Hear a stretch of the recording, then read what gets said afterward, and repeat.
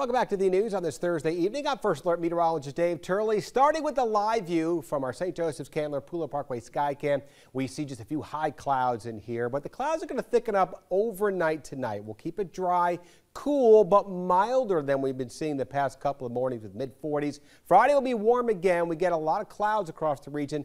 Very slight chance for a shower in our southern areas late. Saturday's a little bit better chance for seeing some showers across our southern areas, it looks like. You see those temperatures cooling back to the mid-60s. Sunday will be much cooler, not getting out of the mid-50s, but it looks to be drier coming up into our Sunday. What do we have at the 6 o'clock hour? Temperatures for the most part still holding in the mid-60s inland, even 70 over in Jessup. We're down to 61 degrees over on Hilton and Allen, and the temperatures will cool kind of slowly this evening. You see by midnight we're still in the low to mid-50s, and then waking up tomorrow morning it's going to be more of those mid to upper 40s at the bus stop, with a calm wind, so no wind chill factor in there tomorrow morning. It'll be mostly cloudy, but a dry start, it looks like, for the kids heading out to school.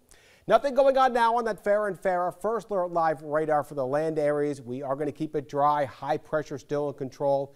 That's going to weaken just a little bit, and a lot of these thicker clouds back to our west, that's what's going to move over the region later on tonight and into our Friday. And eventually a cold front's going to make its way into the area by Saturday. And that's what's going to move through the region with a very slight chance for a shower. So cool, dry with more clouds in here tonight.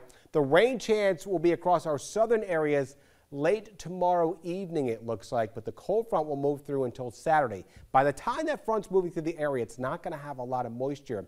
The moisture or the rain chances are going to be from the low pressure moving out of the Gulf of Mexico, passing to our south Saturday night and into Sunday. So that's where most of the moisture will be down and through Florida. Let's go ahead and show you that as we go hour by hour. Here we are stopping at midnight, mostly cloudy but dry. Same story getting out the door on Friday, and throughout the day it'll be dry. There's that slight chance for a shower. You see we stop it here at midnight. Not a big rain event, but by Saturday morning, this model is going to bring in some of those rain showers. We're kind of on the northern extent of that Saturday into Saturday night, because other models do keep that rain chance going through Saturday evening. So again, the better rain chance will be across our southern areas on Saturday.